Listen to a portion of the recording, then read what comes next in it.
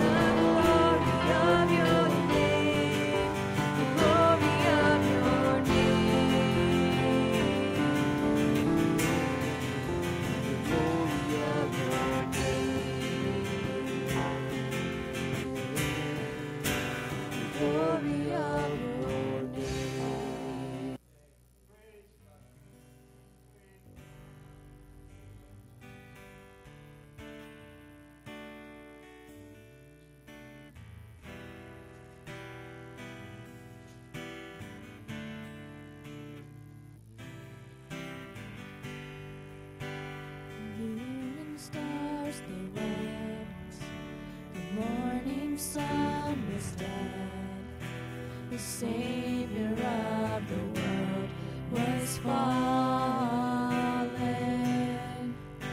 His body on the cross, His blood poured out for us, the weight of every curse upon Him.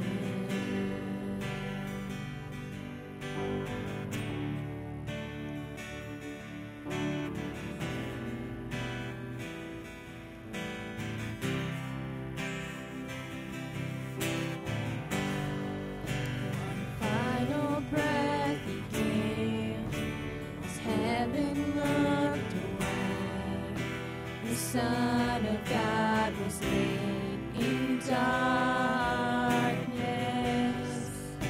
a battle in the grave, the war on death was waged, the power of hell forever broken. The ground began to shake, the stone was rolled away. His perfect love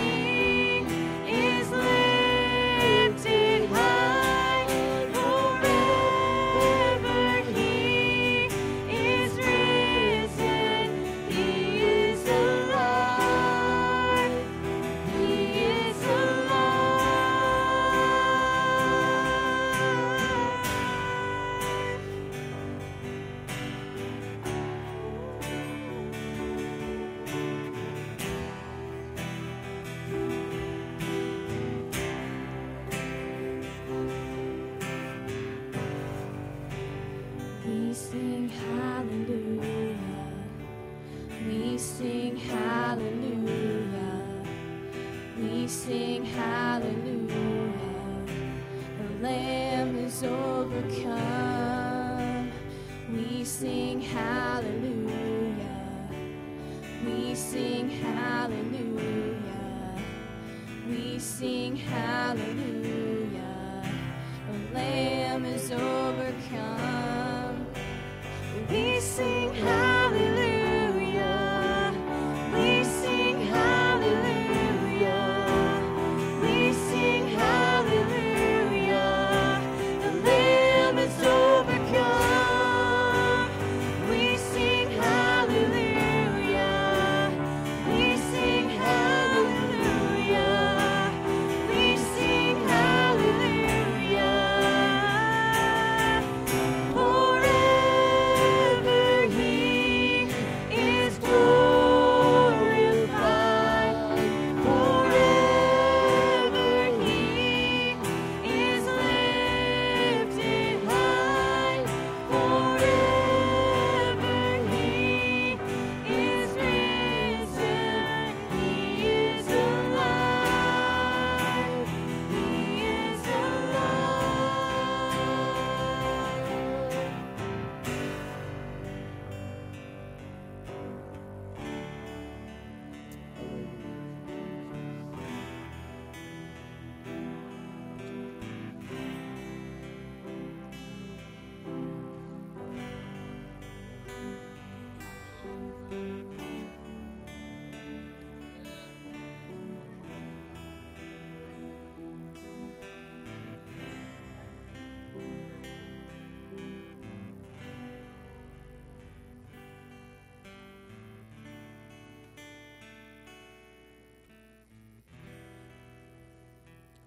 Put yourself in that place. Could you imagine being there? Could you imagine being one of the guards? If you can't imagine it, then sing with us, please.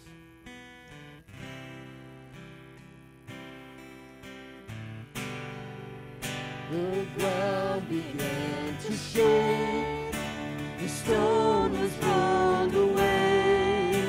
His perfect love could not be overcome. Now death, where is your sting? Our resurrected King has rendered you defeated. Forever He is glorified. Forever He is lifted high. Forever He is risen. He is alive. Hallelujah, He's alive. He is alive. Forever He is glorified. Forever He is lifted high. Forever He is risen. He is alive. He is alive. Hallelujah. Hallelujah. Hallelujah.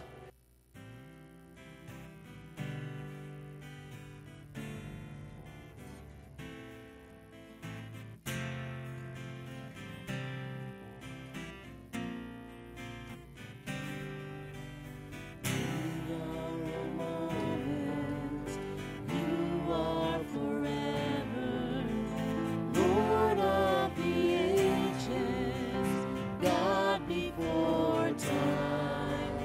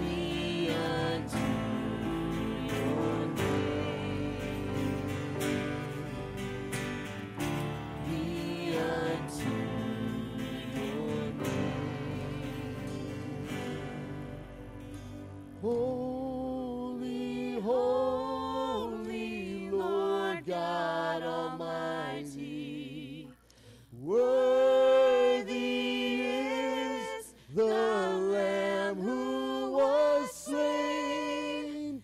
Highest praises, honor, and glory be unto your name. Be unto your name. If you have your Bibles and you'd like to turn with me to Acts the 10th chapter, that would be wonderful.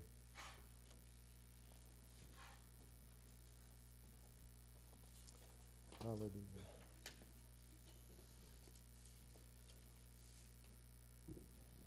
So this morning, I know most of you in here at least have heard me say this before, and so for those of you that are watching by internet, Facebook Live, whatever, we're going to be taking a 40,000 foot look at Acts the 10th chapter. So in other words, I'm going to read the entire chapter, but I will not go verse by verse this morning for you. But there's some things that I felt like God wanted me to just talk about this morning from this chapter. So let's begin at verse 1. There are 48 verses, so bear with me as I read through it. And I'm going to touch on some things after we read. And this lamp up here is actually for illustrative purposes, just so you know. Now there was a certain man at Caesarea named Cornelius, a centurion of what was called the Italian cohort, a devout man and one who feared God with all his household and gave many alms to the Jewish people and prayed to God continually. About the 9th hour of the day, he clearly saw in a vision an angel of God who had just come in and said to him, Cornelius. By the way, the 9th hour of the day is around 3 p.m., just so you know. It's kind of interesting. Verse 4, and fixing his gaze upon him, being much alarmed, he said, what is it, Lord? And he said to him, your prayers and alms have ascended as a memorial before God. And now dispatch some men to Joppa and send for a man named Simon, who is also called Peter. He is staying with a certain tanner named Simon, whose house is by the sea. When the angel who was speaking to him had departed, he summoned 2 of his servants and a devoted soldier of those who were in constant attendance upon him. And after he had explained everything to them, he sent them to Joppa. And on the next day, as they were on their way, approaching the city, Peter went up on the housetop about the 6th hour to pray. And he became hungry. 6th hour, by the way, is noontime. And he became hungry and was desiring to eat. But while they were making preparations, he fell into a trance. And behold, the sky opened up, and a certain object like a great sheet coming down, lowered by 4 corners to the ground. And there were in it all kinds of 4-footed animals and crawling creatures of the earth and birds of the air. And a voice came to him, arise, Peter, kill and eat. But Peter said, by no means, Lord, for I've never eaten anything unholy and unclean.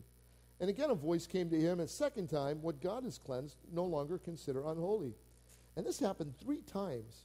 And immediately the object was taken up into the sky. Now while Peter was greatly perplexed in mind as to what the vision which he had seen might be, behold, the men who had been sent by Cornelius, having asked directions for Simon's house, appeared at the gate. And calling out, they were asking whether Simon, who was also called Peter, was staying there. And while Peter was reflecting on the vision, the Spirit said to him, behold, 3 men are looking for you, but arise, go downstairs, and accompany them without misgivings, for I have sent them myself. And Peter went down to the men and said, behold, I am the one you are looking for. What is the reason for which you have come? And they said, Cornelius, a centurion, a righteous and God-fearing man, well spoken of by the entire nation of the Jews, was divinely directed by a holy angel to send for you to come to his house and hear a message from you. So he invited them in, and they gave them lodging. And on the next day he arose and went away with them, and some of the brethren from Joppa accompanied him. And on the following day he entered Caesarea. Now Cornelius was waiting for them and had called together his relatives and close friends. And when it came about that Peter entered, Cornelius met him and fell at his feet and worshipped him. But Peter raised him up, saying, stand up, I too am just a man. And as he talked with him, he entered and found many people assembled. And he said to them, you yourselves know how unlawful it is for a man who is a Jew to associate with a foreigner or to visit him. And yet God has shown me that I should not call any man unholy or unclean. That is why I came without raising any objection when I was sent for. And so I asked for what reason you have sent for me. Cornelius said, 4 days ago to this hour, I was praying in my house during the 9th hour, and behold, a man stood before me in shining garments. And he said, Cornelius, your prayer has been heard, and your alms have been remembered before God. Send therefore to Joppa, and invite Simon, who is also called Peter, to come to you. He is staying at the house of Simon the tanner by the sea. And so I sent to you immediately, and you have been kind enough to come. Now then, we are all here present before God to hear all that you have been commanded by the Lord. And opening his mouth, Peter said, I most certainly understand now that God is not one to show partiality, but in every nation the man who fears him and does what is right is welcome to him. The word which he sent to the sons of Israel, preaching peace through Jesus Christ, he is Lord of all. You yourselves know the thing which took place throughout all Judea, starting from Galilee after the baptism which John proclaimed. You know of Jesus of Nazareth, how God anointed him with the Holy Spirit and with power, and how he went about doing good and healing all who were oppressed by the devil, for God was with him. And we were witnesses of all these things. He did both in the land of the Jews and in Jerusalem. And they also put him to death by hanging him on a tree. God raised him up on the third day and granted that he should become visible, not to all the people, but to witnesses who were chosen beforehand by God, that is, to us who ate and drank with him after he arose from the dead. And he ordered us to preach to the people and solemnly to testify that this is the one who had been appointed by God as judge of the living and the dead. Of him all the prophets bear witness that through his name everyone who believes in him receives forgiveness of sins.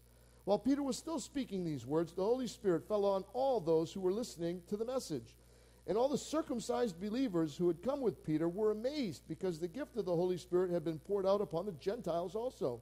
For they were hearing them speaking with tongues and exalting God.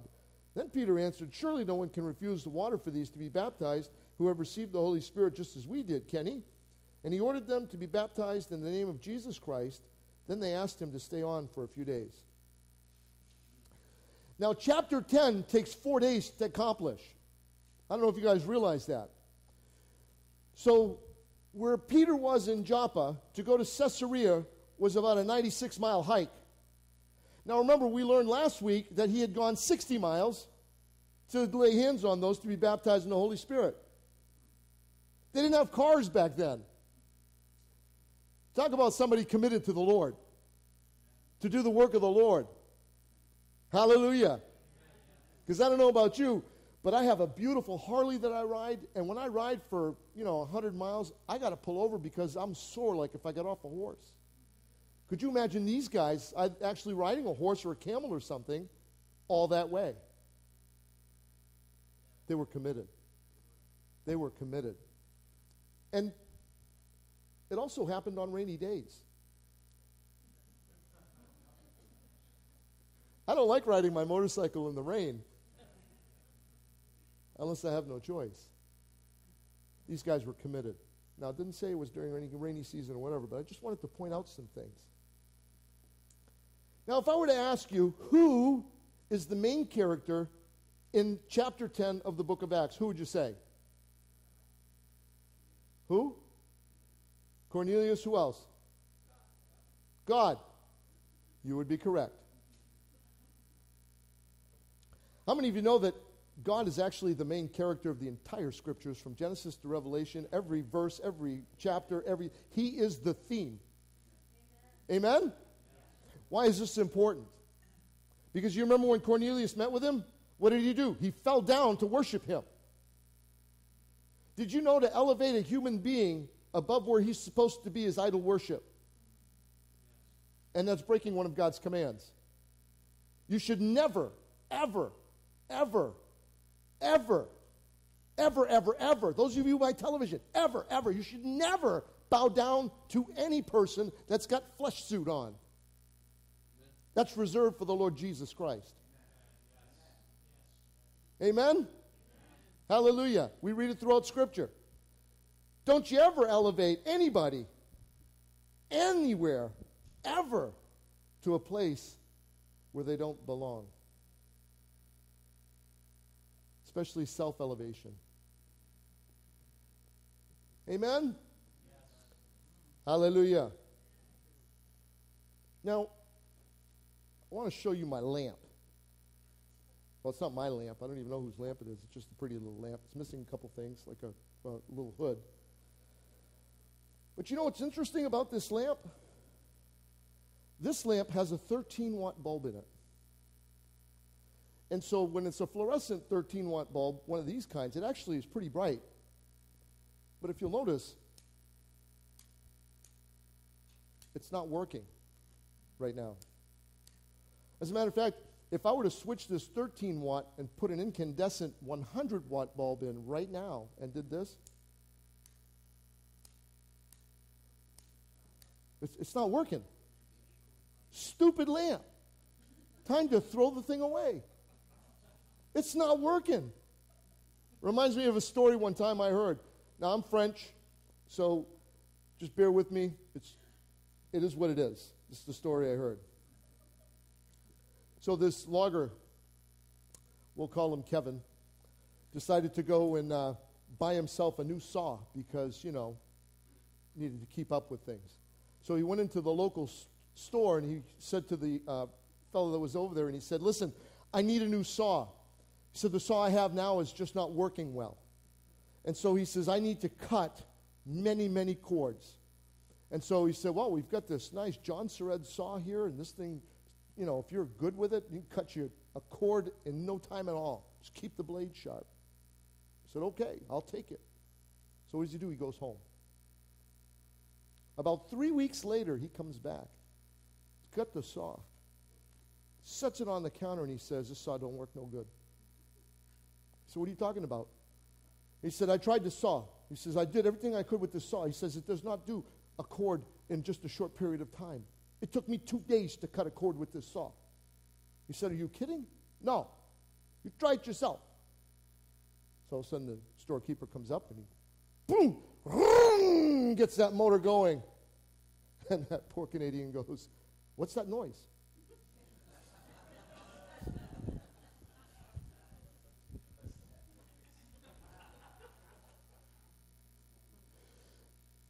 Can I tell you, in both these illustrations, that's a picture of Christians sometimes. See, we can have all the wattage we want, but unless we're plugged into power, we can't even turn it on.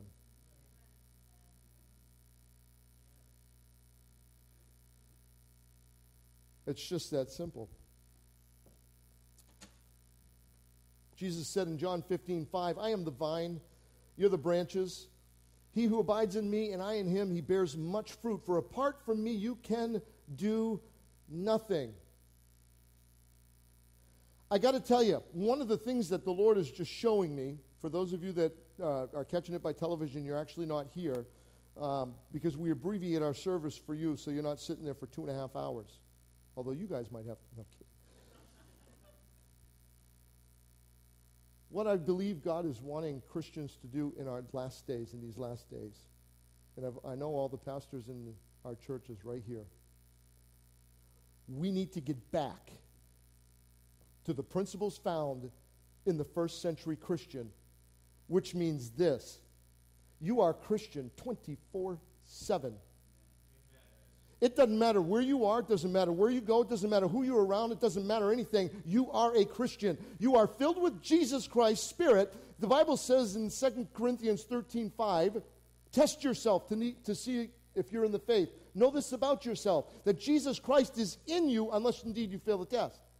Now, I don't know about you, but when heaven's sent perfect Spirit comes into this body who has been racked with sin most of his life, touches me, there's a difference, and it should be noticeable. Hallelujah. Things change. Amen? Amen? Hallelujah.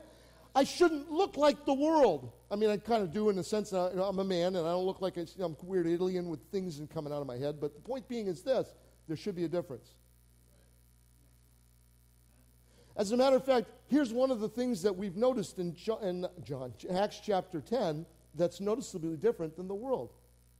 We should be people who love to communicate with our all-powerful, ever-knowing, amazing, everywhere present God as often as we can.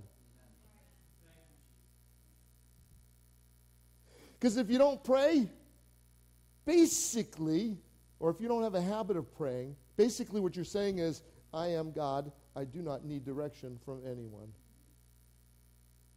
Yeah, I know, it's very strong. But it's very real. Picture this for just a moment. Come on, think about this. We just read chapter 10. It's an amazing chapter. It's a powerful chapter. It's one of those turn the course of history on its back kind of a chapter. Some of you may not realize that, but as we go through Acts, you will know this when I'm done. This is one of the most amazing, one of the most profound chapters in the entire book of Acts. Here's why. As you notice when Peter, just a little background history, when Peter went to the Gentiles, he did two things. Number one, he didn't go until he was commissioned from the Lord to go into a Gentile's house. Number two, he took witnesses with him to make sure everything was going to be done appropriately. Why? Because he said, I believe was quoting Leviticus, he said that it's not lawful, meaning he can't associate and go into a house of an unbelieving Gentile. That would be wrong.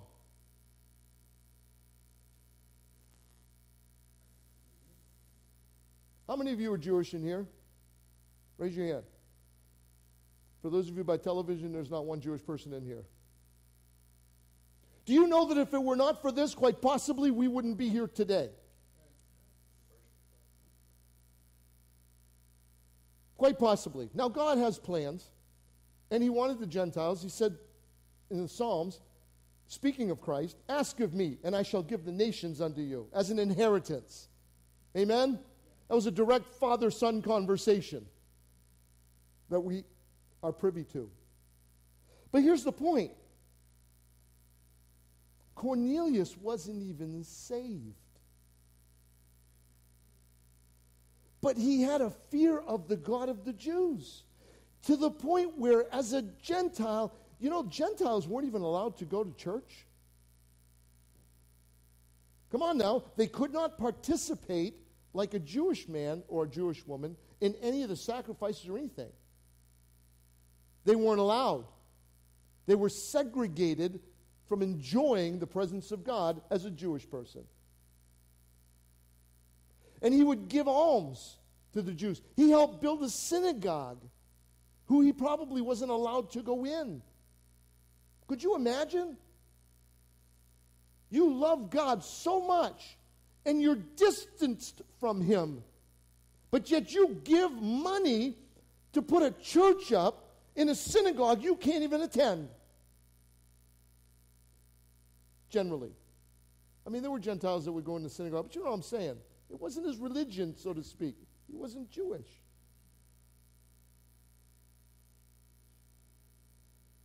But he was a man of prayer. Could you imagine? An angel came to a Gentile's house before Peter went and said, your alms and your prayer has gone up as a memorial before God. Can you imagine that? Can you imagine that? And he was specific with a Gentile unbeliever at the moment. Here's what you need to do. You need to send somebody over to Joppa. There's a man named Simon who's also called Peter. He's staying at a tanner's house who's also named Simon, and he lives by the sea. Go get him and bring him here. So the centurion's like, oh, you and you, and my God that I trust, you guys go. Go get this guy. And so they do. Now, that's only half the story. So now they've got quite a little hike to go to get to Joppa from Caesarea.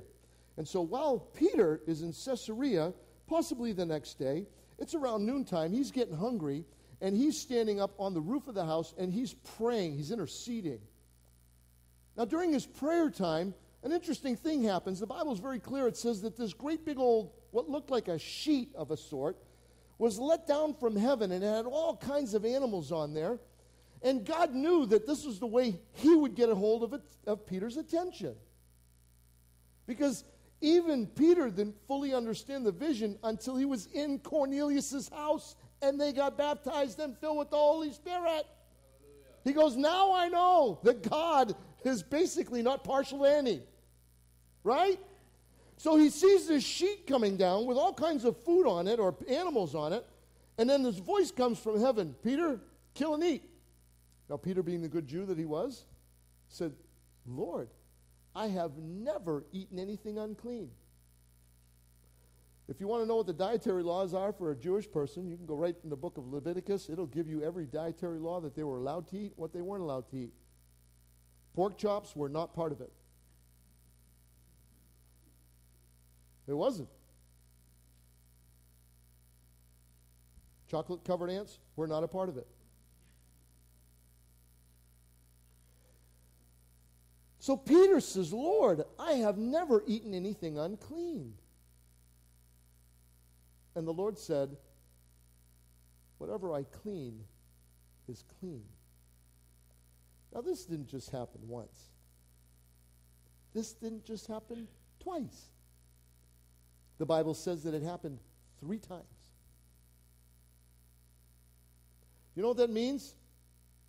He wanted to make sure that Peter understood there was something dynamic about to happen. He wanted Peter totally competent, comprehensive, if you will, of this vision. He didn't know too much about it except for the vision. And so at the end of the vision, there's something unique that happens. And here's what it is. While Peter was reflecting on the vision, verse 19, the Spirit said to him, behold, 3 men are looking for you. Arise, go downstairs, and accompany them without misgivings, for I have sent them myself. Now, as Christians, those of us baptized, filled with the Holy Ghost, how come we're not getting this kind of stuff? Could it be we're so busy, we don't have time to pray? We don't have time to stand in the presence of God? Or we wait until something comes up where we can be, or a real devastating situation comes up in our lives, and all of a sudden we are prayer request crazy.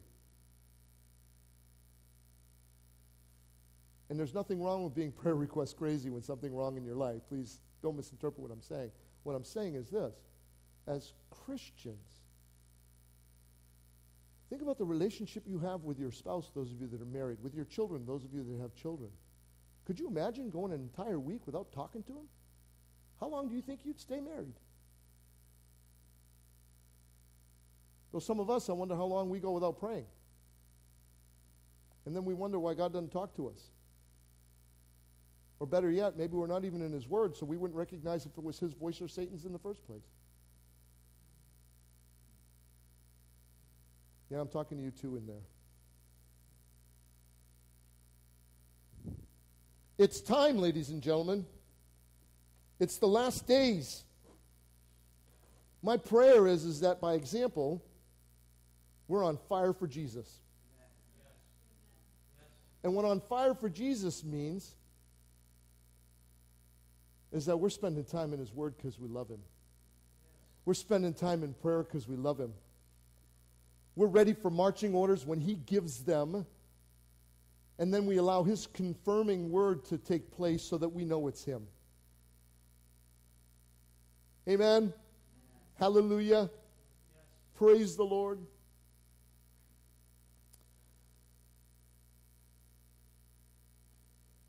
If God didn't prepare Peter the way He did and didn't tell him to go, do you think Peter would have gone?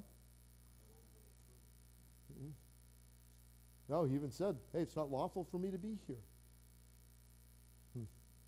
You know, I had a pretty cool experience yesterday. So I was here for food pantry. And this is my second time that I had the opportunity to hang out with the food pantry folks. Ursula was very kind. She did a quick tutorial on how to do a food pantry thing that I was doing, that thing. Anyways, so people are coming in, and we had what I would consider a pretty good crowd, but I'm not used to, not sure how many people or whatever. And the reason I'm telling you this story, there is a reason. And so all of a sudden, you know, because of COVID, we separate, all that kind of stuff, masks on and everything. And so there's only 2 allowed in the old fellowship room, which is kind of beneath over there. And so the 2 that are allowed in the fellowship room, one is allowed to get their product, and the other one just sits and waits. And then Pastor Cindy is over at the table over there, and she's doing whatever she's doing with paperwork and all that kind of stuff. And you know, I was doing some arm of the paperwork. And so anyways, Pastor Cindy, I don't know how she got in a conversation with this woman, but her name is Carrie. And I'm telling you her name so you can pray for her. So Carrie, we happened to be sitting on a chair, minding her own business. Now, I don't know these people. Not a one of them. And Cindy says, Pastor Kevin, and she introduces me to her. Says, Pastor Kevin, she said she didn't want prayer, but she needs prayer. And she said she lost somebody close to her last month. I turn and look at her, and her eyes are welling up with tears. I'm a pastor. What am I going to do? I said, Cindy, you do it. No, I'm kidding.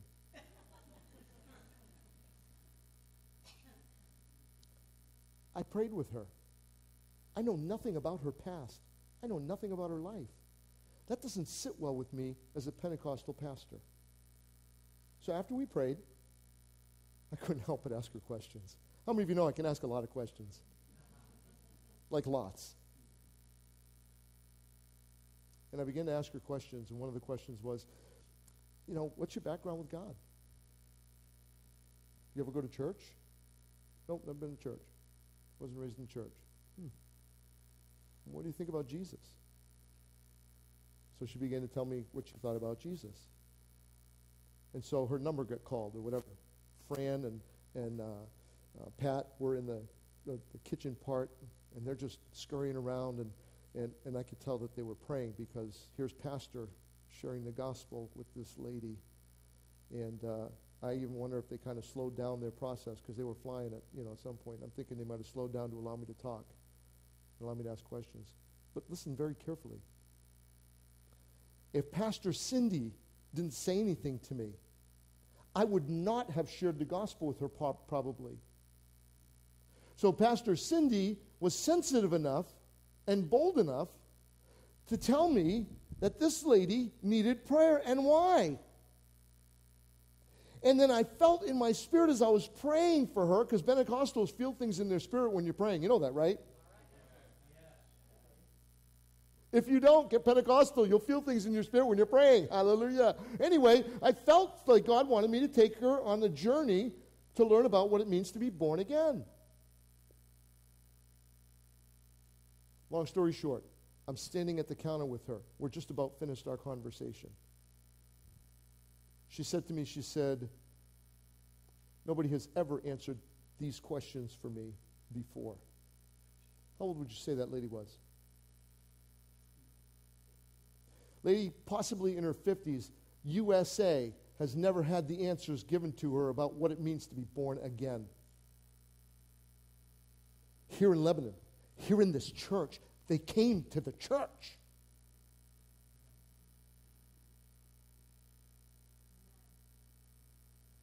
And then she said to me, she goes, I've had other, and she named a religious group, come to my door, and there's questions they can't even answer. I said, well, like what? And she said this, she said, listen, she says, God, Jesus was here, and she told me about Jesus, and I understand, there's things that about him that can point to him being here, but God, you can't see God. And so I said to her, I said, you can't see oxygen either, and you can't taste it, see it, smell it, feel it, or anything, but it sustains life, doesn't it? And all of a sudden, she's just staring at me like I just spoke something to her. And it wasn't me, it was the Holy Spirit. But then, there was a little bag of bread over here. So I grabbed a bag of bread. I didn't even look. I just grabbed it. And I set it on the counter. And I said this. I said, I didn't see anybody make this bread, did you? No. How do you know somebody made this bread? Because it exists, right? Yeah. I put it back in the bucket. I grabbed the countertop and I said, I don't know. I didn't see anybody build this thing, but I know somebody did. Why? Because it's here. Yeah. I said, I don't see God necessarily, but I see you, and the reason you exist is because he does. I said, think about it. You're not a robot. What I'm looking at is not who you are, your flesh and body, your bones and blood. That's not who you are. It's your soul and your spirit. If you weren't a robot, we wouldn't have this conversation. It wouldn't matter. In her 50s, USA has never been explained the gospel because I explained what it meant. She knew and understood why Jesus came when we finished the conversation. She had never heard it before, mid-50s, in this community. ladies and gentlemen, that like rocketed my fire for wanting to get the gospel out to Lebanon, New Hampshire, because don't assume that even people my age knows Jesus, because they don't. And they don't even understand. And she told me he came and he died. She didn't even know he rose from the dead till yesterday. Yes, thank you, Jesus, and forgive me. God wants to save people. God wants to save Gentiles. God wants to save Jews. God wants to save people. Amen? They went 96 miles. I went 35 in a very comfortable Jeep from Springfield to here yesterday for prayer and to hang out a little while in the food pantry. I was as cozy, comfy, and warm as you can be.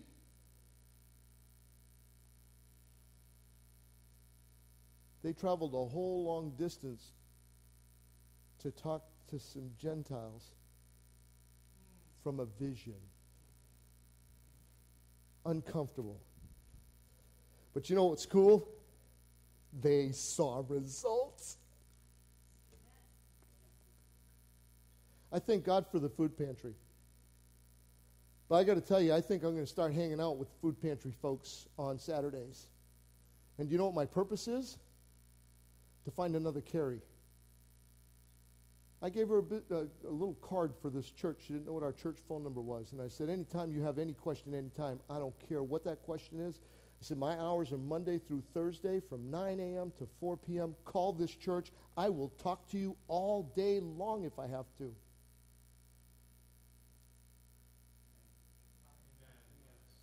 Amen? You know what that takes? Somebody who loves Jesus. Hallelujah. I'm way off my text. I'm going to close with this. Did you ever notice that when a vine, remember going back to what Jesus said, I'm the vine, you're the branches? I think I'm pretty good with this here. So, do you ever notice that a vine, when it kind of goes along its merry way, just growing, doing its thing, and shoots begin to come out of the vine, right? Do you ever notice that the vine, as it shoots the branches out, the branches don't have any control to how they get shot out? In other words, those little branches can go up, they can go down, they can go east, they can go west, they go north, they can go south, at the absolute control of someone else.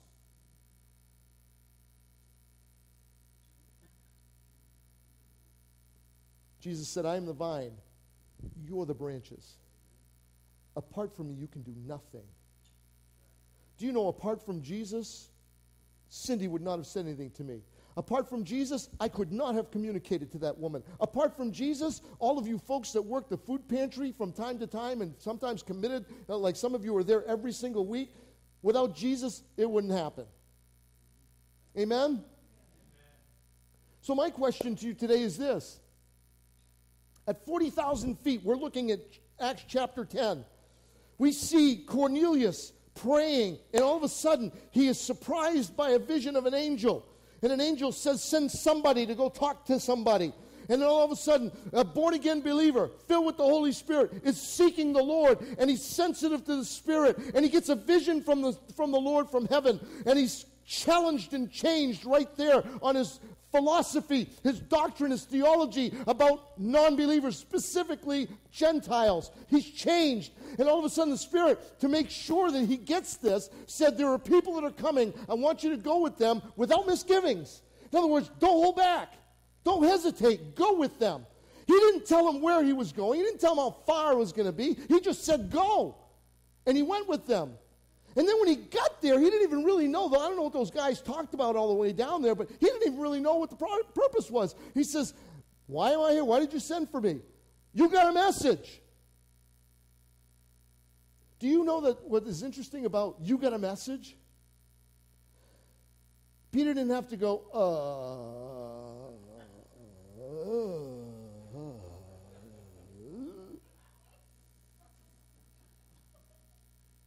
Peter knew he was in the house of someone to hear the good news about the saving grace of Jesus Christ. And then to Peter's surprise, because remember, Peter's already getting programming in his head on how things should work and how they ought to be, right? It says it in the book. He's surprised. And so were the guys with him. So as he's talking, could you imagine? I mean, I would love to be interrupted this way. He's preaching the gospel, and all of a sudden, the whole family, Cornelius and everybody, all of a sudden, they just start sputtering tongues, man. Could you imagine? It must have been electric in that house. It must have been powerful in that house. The Holy Spirit came on them just like he did on the disciples, in the sense that they began to speak with other tongues. And the disciples were taken back, not because they were speaking with other tongues, but because they were Gentiles. They had no issue with the tongues. They saw it. We read last week how they saw it over and over again. They were sent to where Philip was. But man, oh man. Let me ask you a question.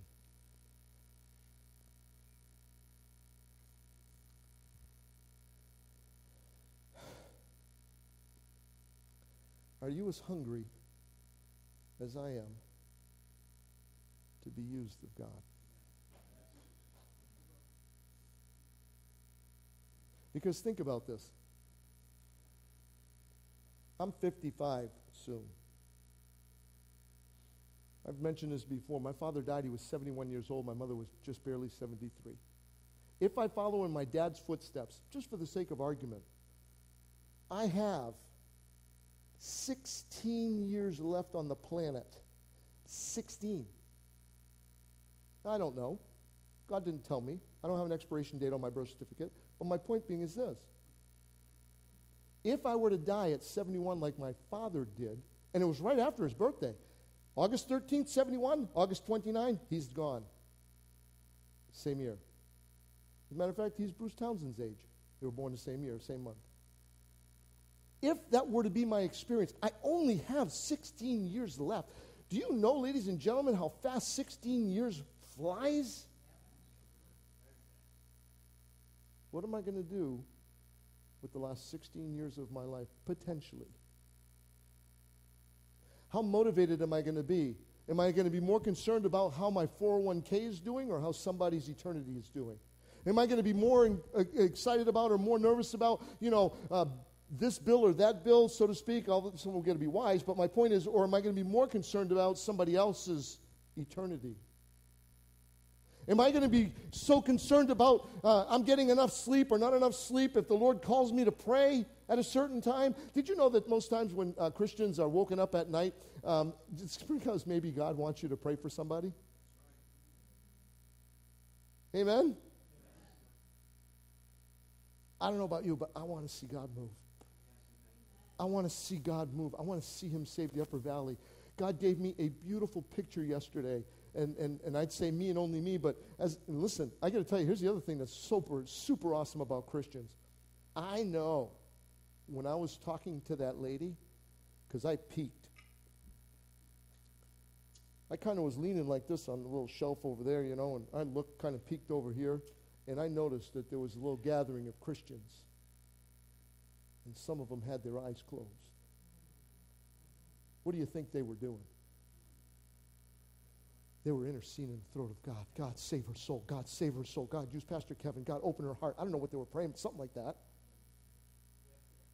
Amen? He's the vine. We're the branches. Apart from him, we can do nothing. Are you ready to do?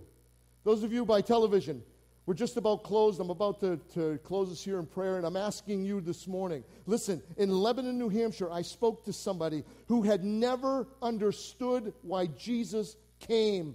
They didn't even know that Jesus rose from the dead. And listen, I'm asking you, I'm begging you, get a hold of our phone number. We're Cross Point Church Assembly of God, Lebanon, New Hampshire. If you have questions like that, I don't care what they are, theological questions, I want you to call. I want to talk with you. I will spend as much time as I can. Again, Cross Point Church, Assembly of God, Lebanon, New Hampshire, I want you to call me. I want you to talk to me. I would rather you spend 2 hours on the phone with me and understand eternity and possibly see me on the other side with Jesus than forget the whole thing and stand up before God and wonder what happened.